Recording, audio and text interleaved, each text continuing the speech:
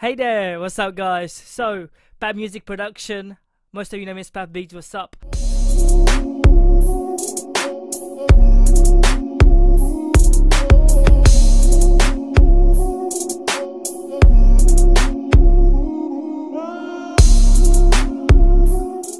Guys, today here in FL Studio we're gonna be looking at making a quick tutorial. Basically I'm gonna show you guys how to group different tracks, and this comes in, you know, like you have, let's say you have a lot of hi-hats in FL Studio, right? And you've got your drums, and let's say you go kind of berserk and you use a lot of different hi-hats for like a beat, for different kind of sections in the beat. Obviously once you add all the kicks and stuff, it can get very busy in here. So I'm going to show you how we can actually create groups. So to create groups, you have to hold shift on your keyboard. So while holding shift and left clicking, we select these boxes just like that. So I'm going to zoom in a bit.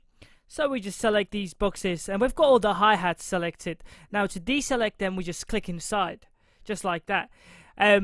Then what we do is we click on this arrow going down and we click on group selected, and we're gonna just type in hi-hats. So this is hi-hats, and click enter, and we get these in the hi-hat section now. So if we select all here at the drop down, we've got hi-hat. So when the you know, the playlist gets busy and we have loads of things, we can just click down and go straight to hi-hats, and we can only see the hi-hats. And this is pretty cool. What we can do, select all the hi-hats, okay, and we can also give them color. So we can, at the side here, click on give color selected, and just we can do gradient. It's pretty cool.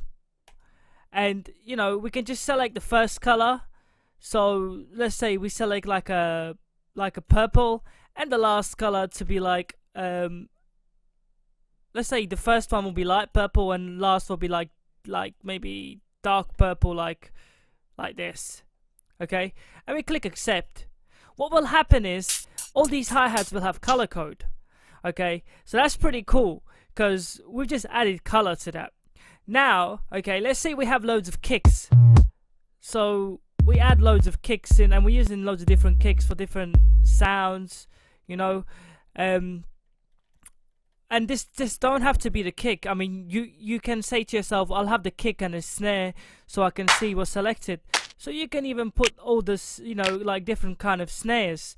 So you can have kicks and the snares. It's up to you. It's totally up to you. Select them all again. Now you can select them in just by holding it and dragging as well, just like this. So you can hold shift, right click and drag down.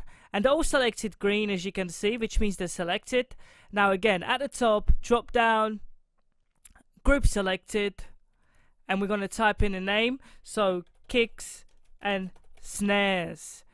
Now notice how we put kicks and snares and click on the arrow. Okay, they've now become kicks and snares.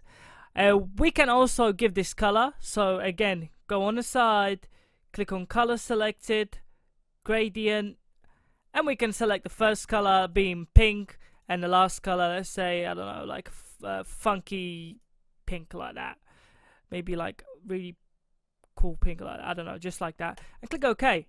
And so now we know that all the kicks and the snares are this color. We know that the snares are like that color, you know.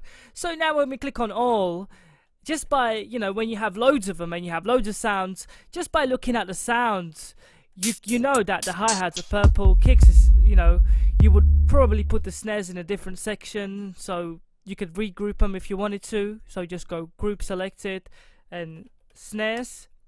Now notice that we can select kicks and snares, okay? The snares have now gone. You noticed? Because we moved them to a different section. See, now we can select all the kicks, and because they're called kicks and snares, we'll have to regroup them and just call them kicks. So now we've got snares, which are like a lighter color because we've done a gradient, kicks, and hi-hats. How cool is that? So we can select the snares and we can give them different color. Again, color selected. We can select random, or just give them random color. So now when we look at our playlist here on the side, guys, how cool is that? I mean, we went straight from, you know, having a really messy playlist to having a really nicely organized playlist here, where we know that the hi-hats are purple, the kicks are pink, snares are blue, and everything's really nicely laid out for us. And this is really good, you know, when we're working with a big playlist in FL Studio, we can easily then place all our sounds into the playlist and keep a structure on how we lay out our things, and it makes it so much easier when you're looking for a sound. Believe me, when you have really loads of sounds, you kind of get lost, especially when you start using perks and melodies and stuff. I mean, you can have up to 50 different sounds in your playlist, and just by doing this, you know, you don't have to kind of go and try to find them. You say, I want to change the kick around. Select the kicks, boom, you get the kicks come up. You want the hi-hats, boom, the hi-hats come up. And you can do that really well doing the grouping. So, you know, this is really good when you want to change different sounds and keep a structure. So I just thought I'd show you guys on grouping and coloring FL Studio to stay organized. Apart from that, if you haven't already, hit the subscribe, hit the like, and I'll see you guys very soon for more in-depth tutorials. We've got loads of great free giveaways, drum kits, so yeah, stay tuned, and yeah, drop your comment below and let us know how you've been during this pandemic time. I mean, with all this, everything going on at the moment, you know, the world is kind of crazy. We've had the pandemic, then the Black Lives Matter, and a lot of things are going on at the moment, but I hope everyone's staying productive, stay creative, stay safe. Peace out. See you soon.